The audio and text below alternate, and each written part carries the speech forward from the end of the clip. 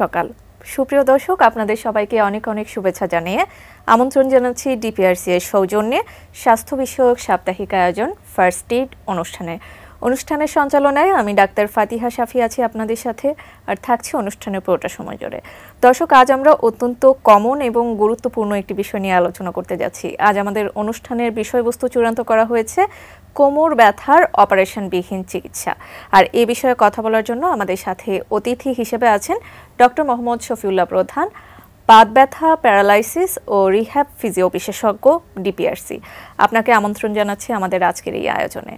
আপনাকে অনেক ধন্যবাদ, এটিএন নিউজকে অসংখ্য ধন্যবাদ গুরুত্বপূর্ণ একটি বিষয়ে আমন্ত্রণ জানানোর জন্য। আমরা যেরকমটা জানি, আমরা অনুষ্ঠানের শুরুতেই বলছিলাম খুবই কমন এবং কোমর ব্যথা হয় না এরকম মানুষ আসলে খুঁজে পাওয়াটা বর্তমান সময়ে খুবই দুষ্কর।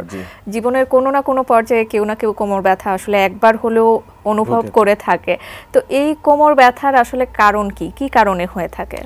আপনাকে ধন্যবাদ। মানুষের জীবন দশায় প্রতি 5 জন মানুষের মধ্যে 4 জনই কোমর ব্যথা ভুগেন, এবং কোমর ব্যথা সারা পৃথিবীতে এখন একটা বড় প্রবলেম। এবং আসলে আমাদের জীবন দশায় যেই বয়সে মানুষ ইনকাম করে বলি, আর্ন করে, এবং আর্ন অবশ্যই ইনকাম ইকোনমি একটা পরিবারের জন্য, যেমন ব্যক্তির জন্য খুবই ইম্পর্টেন্ট, পরিবারের জন্য এবং রাষ্ট্রের জন্য। এবং ফার্স্ট ওয়ার্ল্ডে এই কোমর ব্যথাজনিত সমস্যা একটা তারা মানে বড় প্রবলেম মনে করে, তারা কিন্তু তাদের যে হেলথ বাজেট থাকে, বাজেটের একটা অংশ শুধু কোমর ব্যথার জন্যই তারা ব্যয় করে থাকে। আর মূল কারণটা হচ্ছে আমাদের যে মধ্য বয়স, এই বয়সে এই সমস্যাটা সবচেয়ে বেশি প্রকট আকারে দেখা দেয়। এবং অনেকে এই সমস্যার কারণে চাকরিচ্যুত হয়ে যায়, অনেকে দেখা যায় যে কষ্ট করে বিদেশ গেল, আবার দেশে ফিরে আসতে হয়, অনেকে খুব সুন্দর একটা ভালো জব পেল, খুবই তার নিজের চাহিদা অনুযায়ী সেই জবটা তাকে হারাতে হয়। এই কোমর ব্যথার অন্যতম যে সমস্যাগুলো আমরা পাই তার মধ্যে হচ্ছে পিএলআইডি, এবং এই পিএলআইডি জনিত সমস্যায় সবচেয়ে বেশি অপারেশন হয় সারা পৃথিবীতে, এবং অনেক ক্ষেত্রে বাধ্য হয় রোগী। মানে কোমরের স্পেশালি আমরা যদি লাম্বার স্পাইনের কথা বলি, মানে কোমরের মূল স্পাইনটা হচ্ছে লাম্বার স্পাইন, এবং নিচে স্যাক্রাম এবং কক্সিস। এই লাম্বারের প্রতিটা হাড়ের মাঝখানে একটা ডিস্ক থাকে, L1, 2, 3, 4, 5, এর মধ্যে ইন্টারভার্টেব্রাল ডিস্ক। এই ডিস্ক বিভিন্ন কারণে দেখা যায় যে প্রলাপস হয়ে যেতে পারে। প্রলাপস মানে হচ্ছে ফেটে যাওয়া বা স্থানচ্যুতি হয়ে যাওয়া বা নষ্ট হয়ে বের হয়ে আসা। প্রতিটা ডিস্কের মাঝখানে ভিতরে জেলি থাকে, মানে জেলি টাইপ সাবস্টেন্স, আঠালো পদার্থের মতো, এবং ক্যাপসুল হিসাবে থাকে, মানে বাইন্ডিং স্যাকের মতো, ডিমের মতো ক্যাপসুল। উপরে যেমন ডিমের খোসা থাকে, যদি ভেঙে যায়, ফেটে যায়, ভিতর থেকে কুসুমটা বের হয়ে আসে, লাইক দ্যাট। যদি আমাদের এই 2 হাড়ের মাঝখানে ডিস্কটা ফেটে যায়, তখন ভিতর থেকে জেলিটা বের হয়ে আসে। জেলি যখন বের হয়ে আসে, তখন আমাদের পিছনে যে স্পাইনাল কর্ড থাকে এবং নার্ভ থাকে, যে নার্ভ হচ্ছে হাইলি পেইন সেন্সিটিভ, এবং আমাদের মোটর, সেন্সরি, অল ফাংশন আমরা নার্ভের মাধ্যমে করে থাকি। তো নার্ভের উপরে যখন কম্প্রেশন হয়, ওই জেলিটা বের হয়ে প্রেশার পড়ে, এবং যেহেতু হার্ড টাইপ জেলি, এবং নার্ভটা তো একটা নির্দিষ্ট সরু ক্যানেল দিয়ে বের হয়ে আসে, এবং কর্ডটা একটা ক্যানেল মধ্যে থাকে। যখন ক্যানেলের মধ্যে আরেকটা এক্সট্রা কিছু ঢুকে, তখন তো ক্যানেলটা আপনার কি হয়ে যায়, চিকন হয়ে যায়, এবং নার্ভটা কম্প্রেশন হয়, তখন তীব্র ব্যথা হয় এবং কোমর ব্যথা দেখা দেয়। অনেক সময় রুগী কোমর ব্যথার কথা নাও বলতে পারে। রুগী আমাদের কাছে কমপ্লেইন করছে যে সে কিছু দূর হাঁটার পর তাকে দাঁড়াতে হয়, আর হাঁটতে পারে না, সে পাটা ভার হয়ে আসে, কাপ মাসেল বা উরুর মাসেলগুলা টাইট হয়ে যায়, একটু দাঁড়ালে সে একটু রিল্যাক্স হয়, দেন আবার কয়েক কদম হাঁটতে পারে। এই জাতীয় কমপ্লেইন আসতে পারে। অনেক রুগী বলতে পারে যে আমি মানে হাঁটতে গেলেই আমার কোমরে ব্যথা তীব্র থেকে তীব্রতর হয়। অনেক রুগী বলে আমি হাঁটলে কোনো সমস্যা নেই, আমি যখনই অফিসে বসি, ওনার কাজই হচ্ছে ডেস্ক জব, কম্পিটিং করে বা অফিসিয়াল কাজ করে, সে বসতে পারতেছে না, তার পুরা পিঠ ব্যথা হয়ে যেতে পারে। তো এই যে পিএলআইডি রোগটা, এই রোগটার মানে আমরা যে ক্লিনিক্যাল ফিচারগুলা বিভিন্ন টাইপ হয়। কমন ফিচার হচ্ছে কোমরে ব্যথাই হবে, এবং ব্যথা তীব্র থেকে তীব্রতর হতে পারে, হাঁটা চলাফেরায় মুভমেন্টে ব্যথা বেড়ে যায়, এবং এক পর্যায়ে রোগীর দেখা যায় যে কয়েক মাস পরে রোগীর পা একটা শুকিয়ে যেতে পারে, পায়ের একটা শক্তি কমে যেতে পারে, ফুট ড্রপ বা পায়ের পাতার ড্রপ হয়ে যেতে পারে, তখন কিন্তু সে আমরা বলি একটু অ্যাবনর্মাল হাঁটা, সে হাঁটতে হয় বা হাঁটতে তার কষ্ট হয়। আর সবচেয়ে খারাপ দিক হচ্ছে যদি আপনার প্রস্রাব পায়খানায় প্রবলেম দেখা দেয়, হতে পারে ইনকন্টিনেন্সি, ধরে রাখতে অসুবিধা হয় বা আটকে গিয়েছে, আমরা বলি সেটা হচ্ছে রেড সিগন্যাল। এই রেড সিগন্যাল যদি হয় তখন কিন্তু রোগী আর্জেন্ট আপনার সার্জারির মতো ডিসিশনে যেতে হয়। তো কোমর ব্যথার কমন সমস্যাটা হচ্ছে পিএলআইডি, কিন্তু কোমর ব্যথার অনেক কারণ আছে, মানে কারণের শেষ নাই। কিন্তু যেহেতু আমরা আজকে সাবজেক্টটা বলছি অপারেশন বিহীন, এই অপারেশনের মোস্ট অফ দ্য কজই কিন্তু আসলে ডিস্ক প্রলাপস বা পিএলআইডি। এবং অনেক দেশে, আমেরিকা বা অন্যান্য দেশে বলে স্লিপ ডিস্ক, বাংলাদেশে আমরা ডিস্ক প্রলাপস বা পিএলআইডি বলি, মানে বেশি পরিচিত রোগীদের মধ্যে এই টার্মটা। তো এই পিএলআইডি মধ্যবয়সে হয়ে থাকে মোস্ট অফ দ্য পিএলআইডি, এবং ইয়াং এজ সবচেয়ে কমন। লেট এজে হতে পারে, বাট লেট এজে ধরেন যাদের বয়স 50 আপ, তাদের পিএলআইডি জনিত সমস্যার সাথে নতুন সমস্যা দেখা দেয়, সেটা হচ্ছে স্পন্ডালোসিস, মেরুদণ্ডের হাড় ক্ষয়জনিত সমস্যা, এইজিং প্রসেস।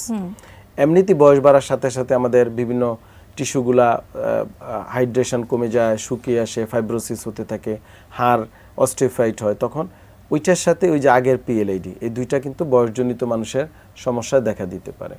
আর এই পিএলআইডি একটা ডিস্কে হতে পারে, কমনলি আমরা 4-5 পেয়ে থাকি, L4-5 আর L5S1, এই দুইটা ডিস্কে আপনার কমন পিএলআইডি, যেটা আমরা কোমর ব্যথার অন্যতম কারণ বলছি। আচ্ছা, তো এই যে কোমর ব্যথা হচ্ছে, এটি আসলে মূলত আপনি যেরকমটা বলছিলেন যে দীর্ঘক্ষণ ডেস্কে বসে থাকলে বা আমরা অকুপেশনের সাথে একটি সম্পর্ক খুঁজে পেয়েছি কোমর ব্যথার ক্ষেত্রে, আর কি কি কারণে হতে পারে বা কাদের বেশি হয়ে থাকতে পারে? মোস্ট অফ দ্য কোমর ব্যথার যে কারণ আমরা বলছি পিএলআইডি, এই পিএলআইডির ম্যাক্সিমামটাই হচ্ছে আপনার পেশাগত কারণে হয়ে থাকে। কিভাবে হয়? ধরেন একটা মানুষ একটা নতুন পেশায় ঢুকলো, সে ডেস্ক জব, তো ডেস্ক জব 12 ঘন্টা 8 ঘন্টা সে করতেই আছে, বসেই আছে।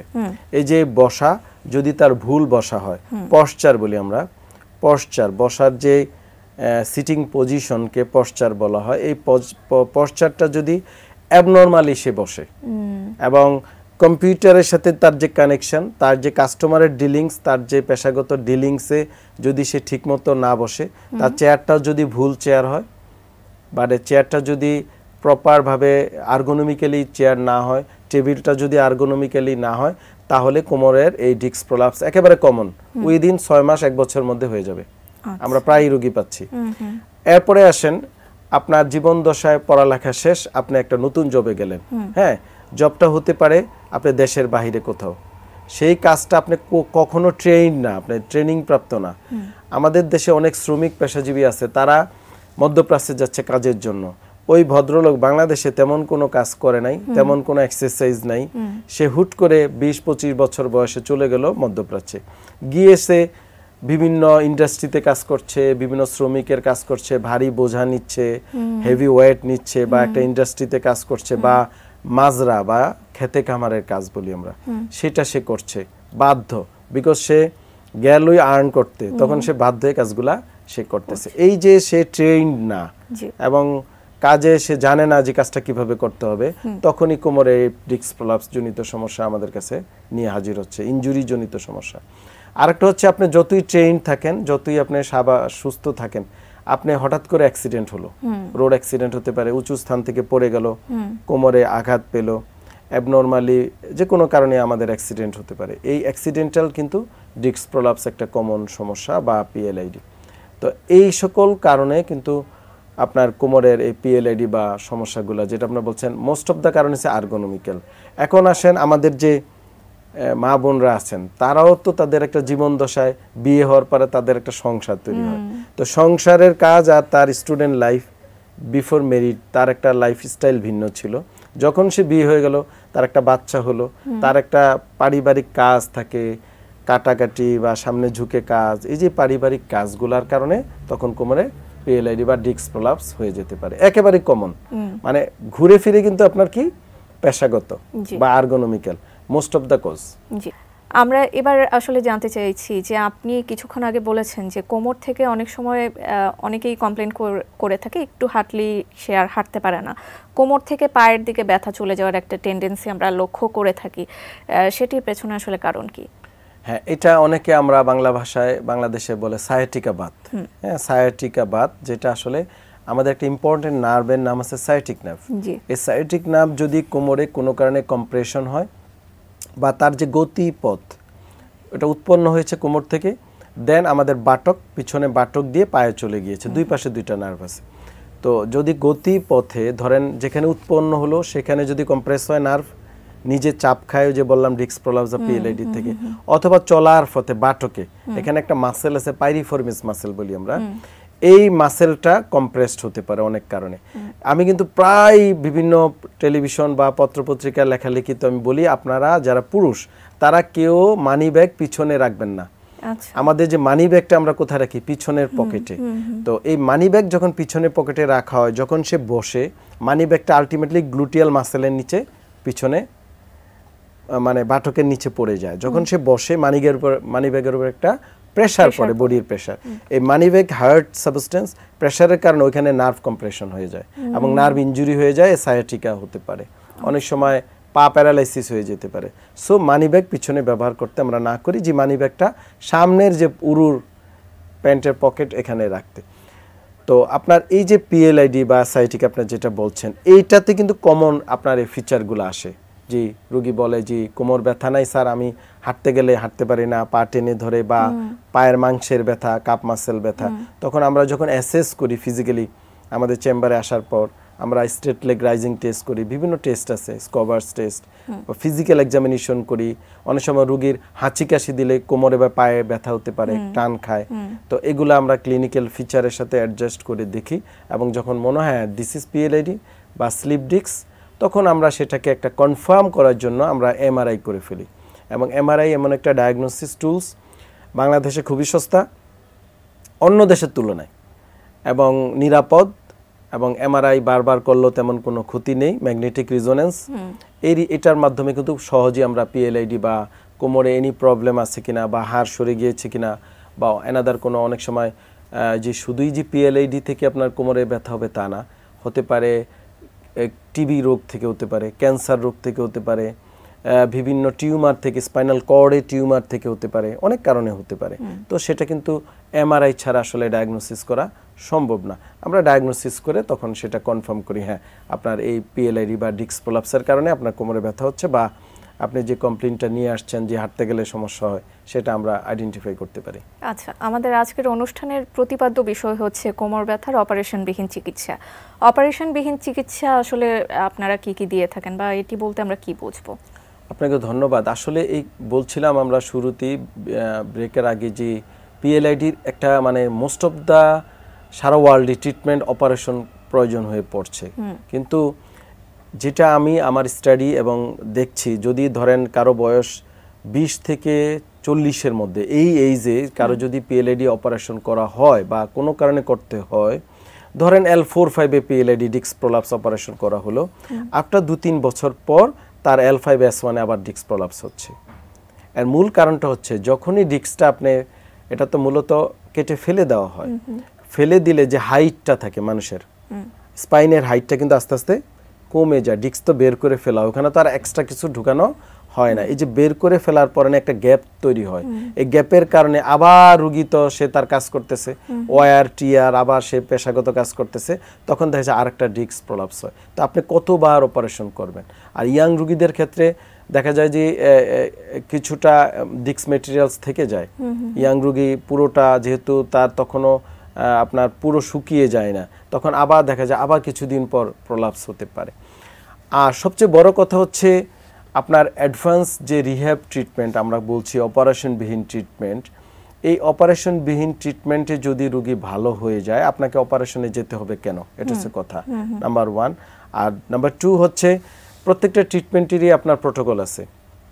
পিএলআইডি বলেন, কোমর ব্যথা বলেন, আপনি সারা ওয়ার্ল্ডে রিসার্চ ওয়ার্ক কী বলে, আপনাকে আইডেন্টিফাই করার পর ফার্স্ট কিছু ওষুধ দিতে পারে ডাক্তার সাহেবরা, ব্যথানাশক, কিছু ভিটামিনস, মাসেল রিল্যাক্সিন, এবং ডাক্তার সাহেব সবাই বলবে যে আপনি রেস্টে থাকেন, রেস্ট নাকি, এটি কমন, কমপ্লিট বেড রেস্ট থাকবেন। তো কিছুদিন রেস্টে থাকার পর দেন আপনার ট্রিটমেন্ট কি, আপনি যদি ভালো হয়ে যান ভালো, তারপরে আপনাকে অবশ্যই অ্যাডভান্স রিহ্যাব ট্রিটমেন্টে যেতে হবে যদি আপনি ভালো না হন।